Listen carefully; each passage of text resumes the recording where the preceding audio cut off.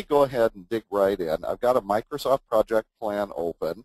The first tip I want to show you, first tip or trick, is how to change the duration of a fixed duration task.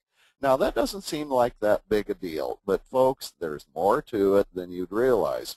There's one particular group of project managers that I'm working with right now that uses fixed duration tasks exclusively. And since I've been working with these folks and we've been using fixed duration tasks, they and I have learned a few things that I think are valuable. So here's what I wanted to show you. We have a task called design, and we had 3 people assigned to this task, and all 3 people reported progress during the first week of the task. Now let's go to the Gantt chart view and we'll take a look at it. I'm going to go into this split screen view. It's called the task entry view. And what we'll discover here, that this is a fixed duration task. The duration of 7 days is locked. After the team members reported their progress for the first week of the task, they made a request. They said, boss, we're being pulled off this project part-time to work on another task, and so they respectfully requested that they be given a 10-day window to do the task design.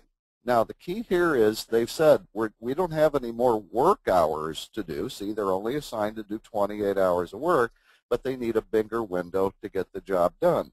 Now, most people unintentionally would just change the duration here to 7 days, wouldn't even have the split screen open, and then they would get funky results down the road when they started noticing, hey, there's more work hours assigned to these people than I remember giving them.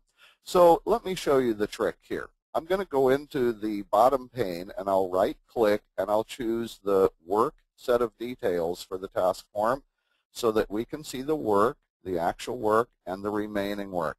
Now, if I didn't know what was going to happen here, if I just changed the duration to 10 days, either in the top pane or by doing it in the bottom pane, and I make the assignment change, boom, look at this. The work has now grown to 40 hours for each person, and the remaining work has grown too. Ladies and gentlemen, this is not a bug.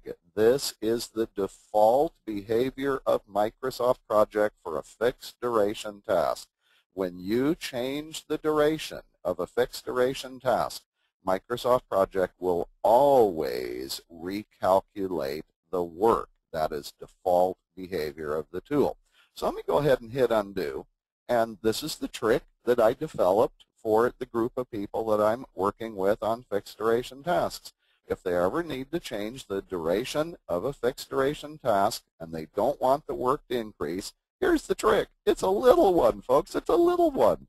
We go to the pick list and we choose fixed work and we click OK. You know what that just did?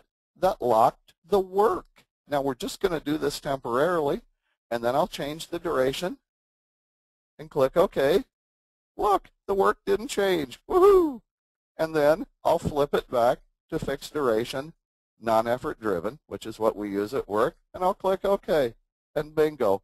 I know that's a little tiny trick, but if you're a fixed duration task user, you need to be aware of that behavior, and you need to know that little workaround.